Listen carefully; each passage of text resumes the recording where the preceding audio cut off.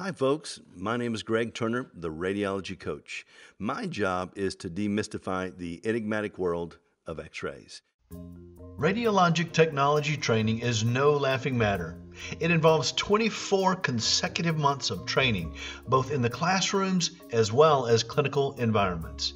Students must undergo comprehensive testing, procedure performance evaluations, multiple clinical rotations, and registry preparations. There are a variety of persons that choose to apply to X-ray school. Many have medical experience, while others have performed well in prior schooling. Each school typically enrolls anywhere from 15 to 30 students on average. However, the attrition rate or drop-off rate can be as high as 25%. Many colleges and trade schools try to curb this problem and encourage students to stay the course, but inevitably, some simply cannot finish. Here are the top 5 reasons why X-ray students drop out of school. Number 5, change of heart. Some who enroll in these programs are immediately exposed to a variety of environments that can prove to be a little jarring and disturbing.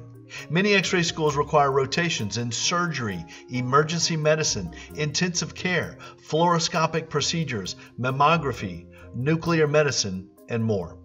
It is not unusual for some people to decide that these type of environments do not work for them. Number 4, conflicting time restraints. X-ray school is a full-time endeavor. It requires focusing one's attention 6 to 10 hours per day. Many students attempt to hold a job, particularly in the first year, but this can get a little dicey over time. Students who are parents or guardians can find themselves in need of assistance from family members and friends, and if that isn't possible, it can result in a discontinuation of their schooling. Number 3, personality differences. This reason can be sorted out with different definitions or labels, but the bottom line is that some folks just aren't ready to commit to programs on this scale. The reasons can be many. A person may desire to sow their oats a little more. They may have conflicting interests. They may have very unhealthy habits or legal problems.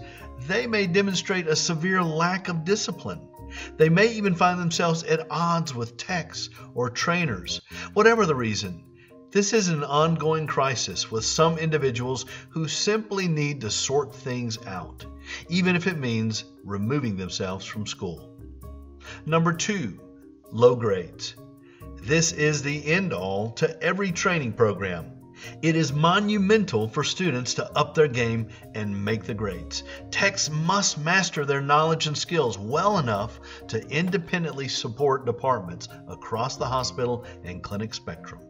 Instructors have no choice but to keep the bar high and assure their constituents that they are adequately preparing their graduates to be proficient in their trade. Number 1, lack of finances. Due to the lengthy commitment of X-ray programs, there are a lot of expenses that a student will incur. This includes tuition costs, uniform and equipment expenses, training costs, textbook and application costs, living costs, and meals. It is important to plan for this when applying or attending these schools. All of these factors considered, radiology school isn't insurmountable. It simply requires commitment, dedication, and discipline. And there is a plethora of resources for students to leverage to help them over the line, including us here at the Radiology Coach. Trust me when I say it is well worth it when graduation day comes. That concludes this episode of the top 5 reasons why X-ray students drop out of school. If you like this presentation, please select the subscribe button below this video. You can also tap the bell next to it so that we'll notify you when other great videos have posted.